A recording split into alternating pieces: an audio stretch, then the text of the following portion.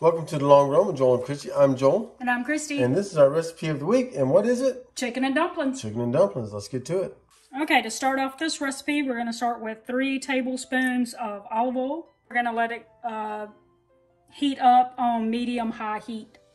Okay, so now this is heated up a little bit. We're going to add carrots in there. It did say to use 4 medium carrots that were peeled and sliced. And I just had this from making a different soup recipe like 3 or 4 days ago, so we're just using that. No reason to slice carrots when I ain't got to.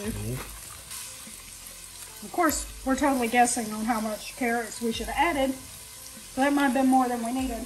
We also have celery to go in it. And if you use onions, you would also be adding that. At this time, we don't like the taste or the texture of onions, so we don't add that to our recipes. But you can.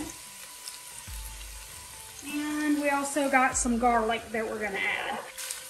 We're also adding a teaspoon of thyme and just some salt and pepper to taste. And we're just going to stir that and keep an eye on it until it says until the onions are soft and translucent, but we don't have onions in there. So we're just going to be looking for the celery and carrots to be a little tender, and then we'll start with the next step.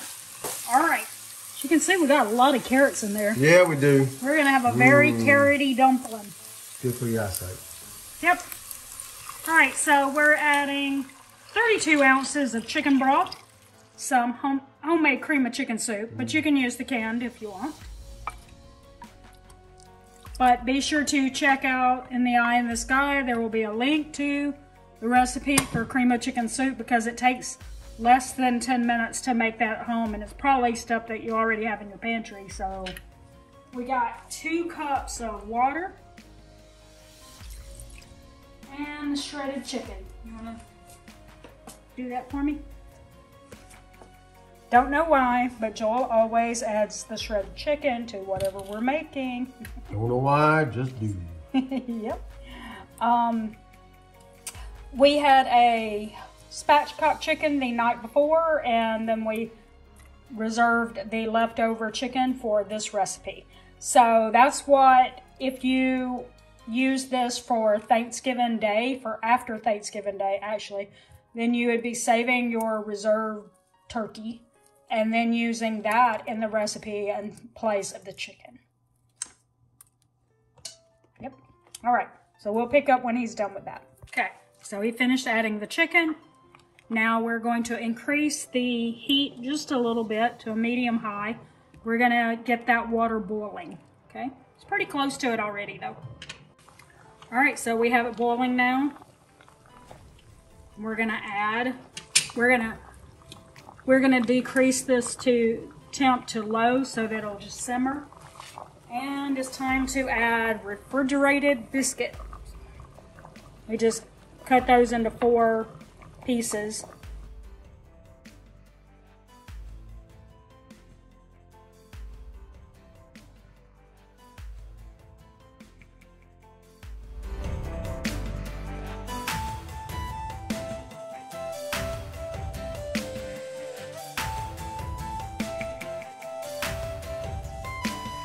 Now we're just going to cover. We're going to cover and simmer this for 20 minutes. All right, so here is the finished product. You see that there? There we go. I don't want to dump it out. Please don't. And especially since my laptop is sitting right there. Nope, I won't do that. Nope. Okay, it's really smoking, so. Yeah, it's really hot. It's gonna have a lot of carrots in it. Yeah, it is. Good for your eyesight. So he says as he takes off his glasses for the video. Yep. You didn't eat enough carrots as a kid. I reckon not. So, as I think I said while we were cooking, our idea was that if you wanted to, if this tastes good, we would recommend that you use leftover turkey meat and have some turkey and dumplings like the next day. We also have a recipe on our channel that's called, is a Panera copycat of chicken and wild rice.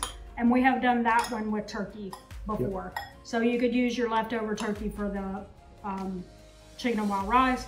We'll be sure to link that in the description so that you can, and in the eye in the sky, so that you can check out that recipe as well. Mm-hmm.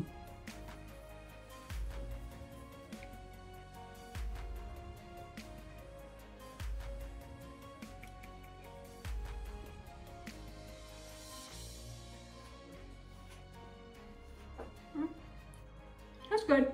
I think I would cut that more than 4, each biscuit more than 4 times. Yes, they got really big.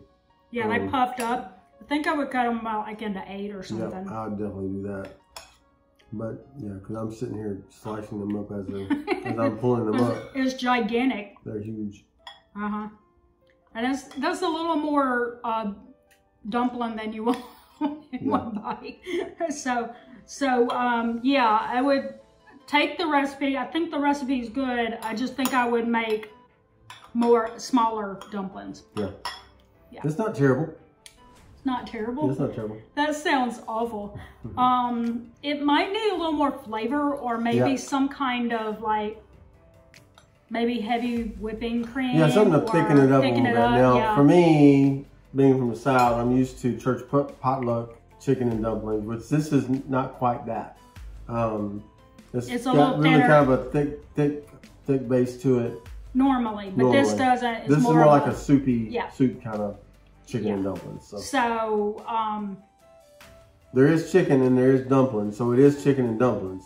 It's just not what I'm used to, is what I would see chicken and dumplings. So. Yeah. So yeah, maybe add like a, you know, a little cornstarch and water mixed together, or heavy whipping cream or something like that, just to help thicken that base up a little bit. And divide the dumplings up more than that. Yep. Okay? All right. But other than that, I think it's good. It might could use maybe a little more seasoning, but that may just be that I didn't add enough salt, because, you know, you just add salt to taste. Yeah. And I just go. So maybe I wasn't enough. But other than that, I think it's good. Yeah, it's not too bad. Not too bad. Yeah, so drop us a comment below. Let us know if you might try this recipe, or if you have a chicken and dumplings recipe that you can link to us. We'd love to try those too. Hit us up on the gram if you tried any of our recipes, this one included, and show us some pictures of those, and let us know how they turned out. If you did them like we do them, or if you jazzed them up a little bit and improved on them, just let us know that. We want to know that. We'll hear that from you as well. So don't forget to like, subscribe, and smash that notifications bell for updates when we upload new videos on Monday, Wednesday, Friday, and sometimes on the weekend. You never know when we're going to drop one in there on you. So I think that's going to do it today. For the Long Run with Joel and Christy, I'm Joel. And I'm Christy. Don't forget, so long run, give yourself a little grace. Bye.